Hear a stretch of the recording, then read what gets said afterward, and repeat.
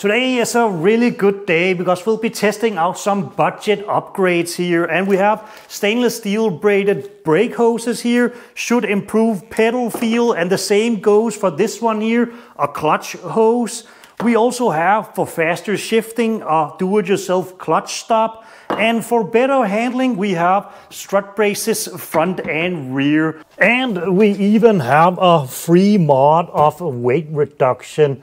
And speaking of free, we'll start with the most expensive option, the braided steel brake hoses. The entire premise for these is that these here won't expand during braking and the rubber ones will. But there's a very easy way to test that. I overhauled the brakes in an earlier episode, front and rear, and all hoses are new right around here, which is, it's actually 1 centimeter exactly. And for the rear, it seems to be a tiny bit smaller. Nope, 1 centimeter as well. Let's try and break them with the assist on, and then we can do a new measurement. Jeg skal have startet bilen, og så skal jeg bare, når den lige har kørt et par sekunder, så skal du prøve at træde på bremsen, sådan ret hårdt. På træd. Maybe 10.1, but even this is a stretch. As you just saw, I had my wife repeatedly step on the brakes. If there even was a measurable difference between non-braked and braked, it's a 0.1 millimeter if any, but honestly it could come down to how firmly I simply do the measurements. So I'd say that it's kind of debunked, but that doesn't mean that we won't be able to tell a difference once we install them and go for a drive. No, that just means that at least these here don't actually expand. First, we'll take this one here, a size 11. Now, this one here will keep dripping. Then we should be able to break this loose. Then we'll grab a new one. Just turn this. There. Spray it down. Then we can remove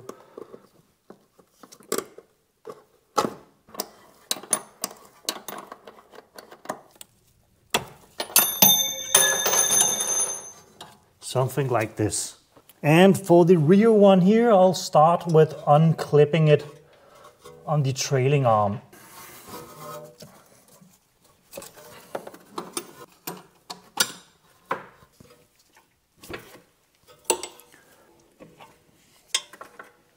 And off it goes.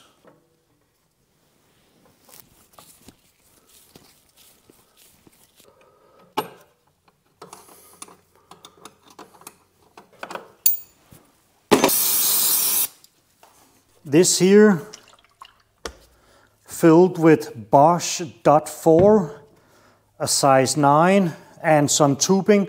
We're now gonna bleed the brakes. Bleeding the brakes here with this one is honestly super simple, and it's one of my favorites too. After having worked with cars for many years, bleeding brakes was never really easy, but this one here I actually feel like it's easy. And this is just a cheap one from AutoZone or stuff like that, you know, the generic one.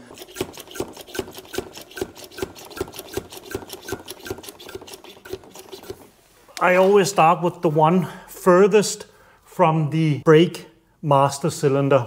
Install a hose, have the hose higher than the actual caliper, open, and now we have clear fluid. Good. The reason why it's red is because I rebuilt these calipers here using some red grease, and although I have bled them before, it would appear that now the red grease has started to dissolve or something. I'm just guessing here, but usually it's not red. Lots of air here as well.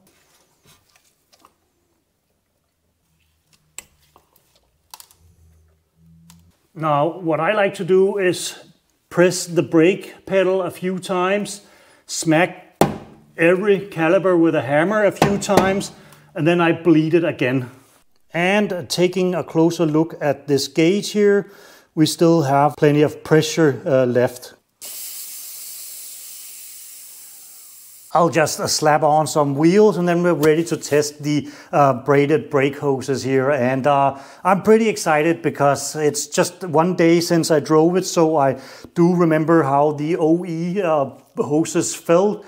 And being that we now know that the OE hoses don't expand, well, it is pretty exciting to see whether or not we are still able to tell a difference in the actual braking performance or just the brake pedal feel, really.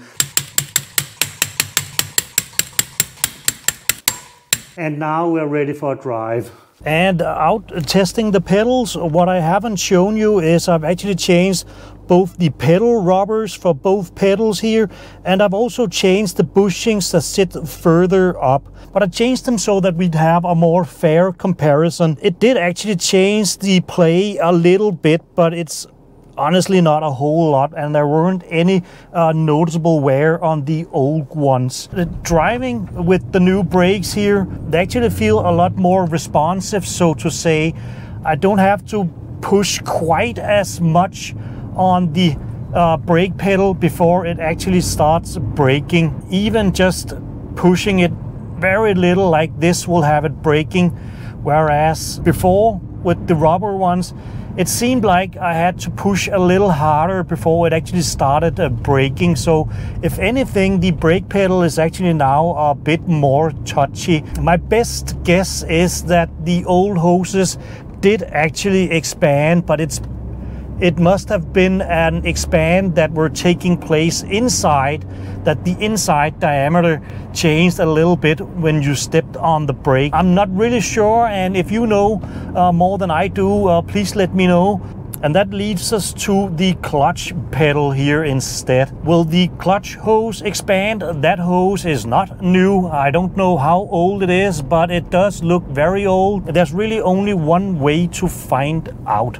And now would normally be the time where I do some kind of do-it-yourself or mini tutorial on how I went about and changed the clutch hose, but the GoPro kind of just crapped out on me and didn't include the sound from this little guy here. So I have tons of footage of me changing it out, even having my wife help me out with measuring whether or not the stock clutch hose here actually expands or not.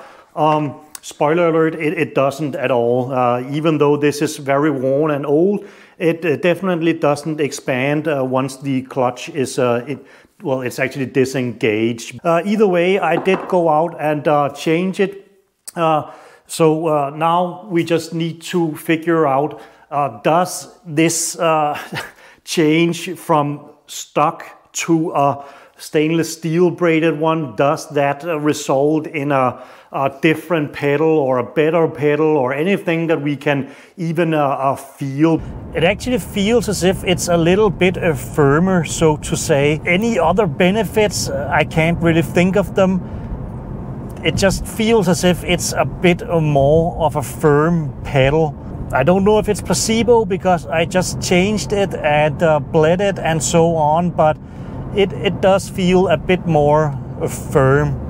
And being that we now know the braided hoses have an effect, but it's honestly not that much, I'm very tempted to find out what effect will a do-it-yourself clutch stop have. Theoretically, it should improve, or should I say decrease, the time spent between, for instance, a first and second gear, but really just any gear, because you won't have to depress the clutch quite as far. Thus less time between shifts. And it's honestly just a furniture leg, M10 thread furniture leg here with an accompanying felt pad I also bought. So now we really just kind of need to figure out what depth should this be installed at. And I think the easiest way of figuring out what the height of the clutch stop should be is with the engine starter. Then we'll just try and release this slowly and see when the car starts to tilt forward. Right now in neutral, I'll disengage the clutch, put it in first.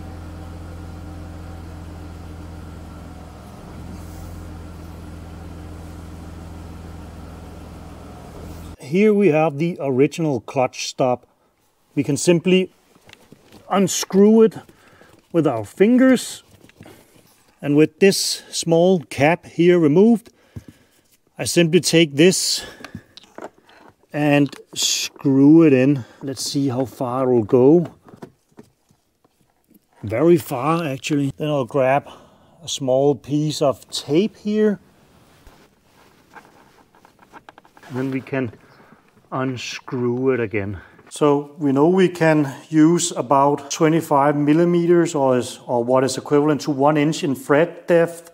And we somewhat know the height of the pedal. So I'm actually thinking that if we make the full length right around where this red tape here ends, then we'll be on maybe on the high side, but we can always cut it further down. Let's try that. And we can even add a second knot to kind of lock it in once it's at the height we need. So let's just screw this guy here in and tighten this down a bit. There, now this won't move. And for the felt pad here, we'll just add that.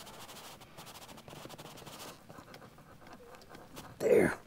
Let's test it and compare the results to the old Draggy data.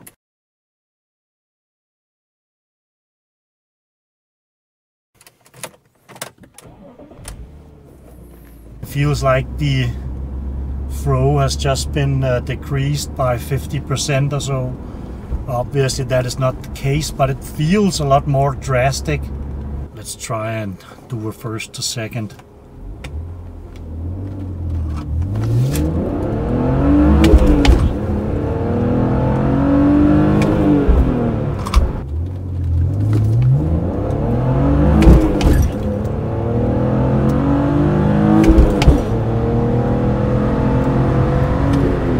And back from testing this clutch stop here, I ended up cutting it down for a total length of 48 millimeters.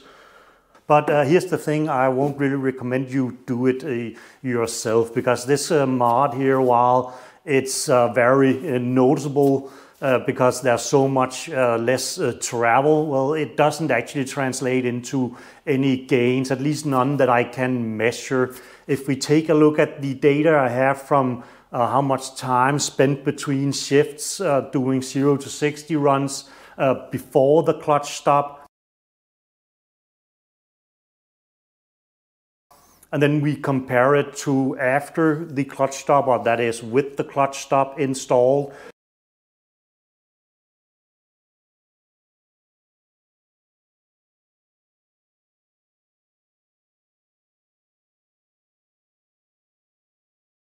You'll be able to see that it's basically the same. And that's also what leads me to don't really bother. The BMW clutch stop, the original one, is already good enough, and it's sufficiently low enough that if your hose actually starts ballooning, if your slave cylinder maybe it doesn't expand quite as much, whatever, there will be some room for error, I believe it's called, where it will still disengage the clutch fully. But maybe you have a different experience with clutch stops, and if you do, please let me know. With all that being said, now comes some of the easier mods, which actually should translate into more tangible gains. And we'll start with a strut brace here.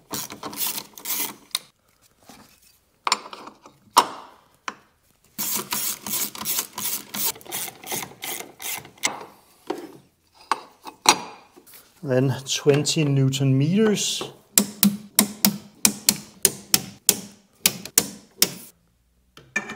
These here I don't have the torque figures for, so these will just be a Guten tight.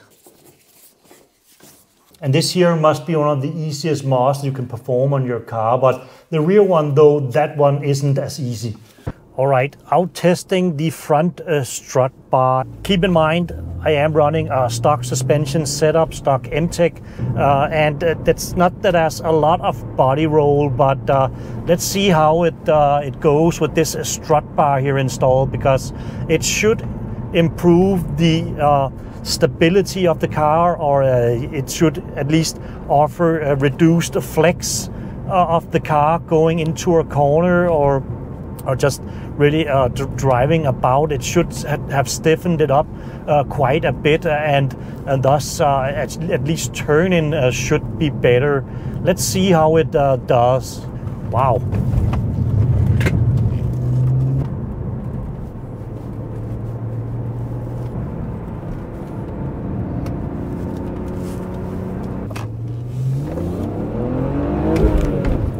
I wouldn't say it has completely transformed the car, but it has changed it for the better, and so far literally no downsides.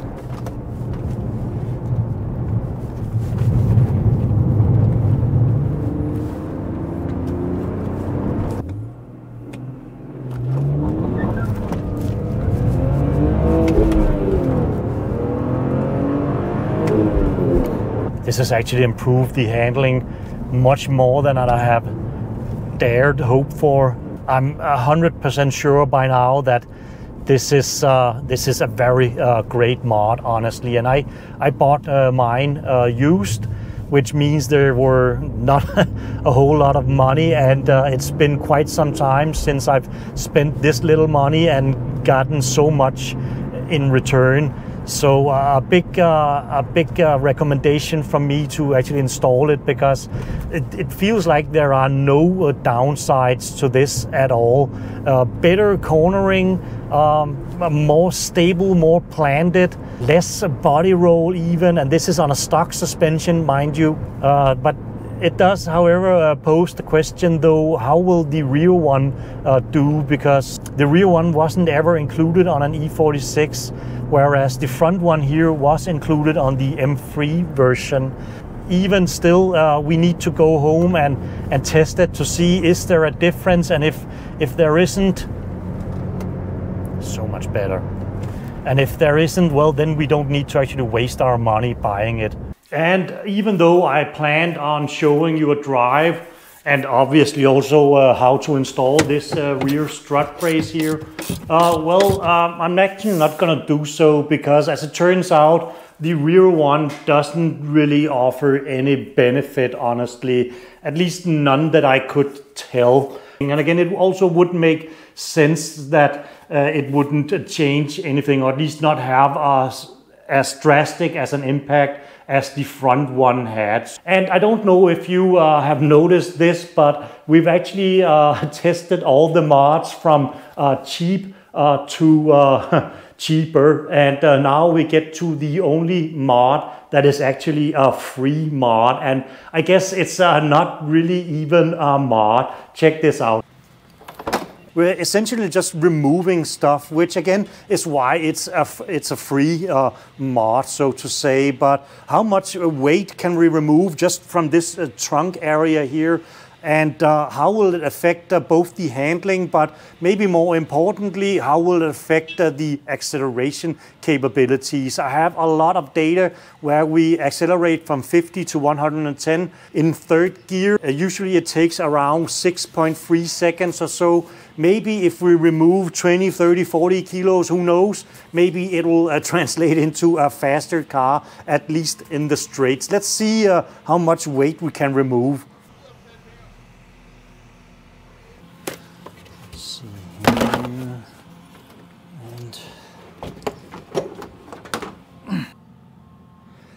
6.5 kilos,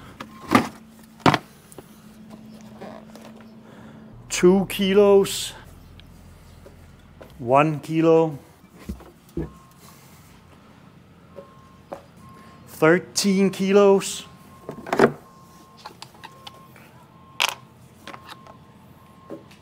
1 1.5 kilo. That's 25 kilos or so. I really doubt that'll be enough to show up in the 50 to 110 kilometer per hour sprint, but I do know of one place where we can shed 28 kilos by just unbolting one electrical connector and 4 bolts. And that is the seats here. These seats here weigh 28 kilos each, so let's just unbolt them really. It's a beautiful seat, but holy hell, it's heavy. Somewhat empty here. And without a seat here. That means we are now down 53 kilos or so. I'm not sure this is enough, but let's just see what happens. And there we have the airbag light from removing the seat, so whatever. And the way we tested how much faster it has become, third gear, 50 to 110, like this. Start low, hits 50, data record starts happening, and then 110, boom.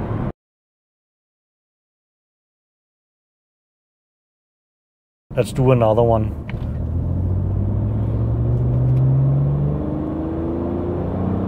Feels faster.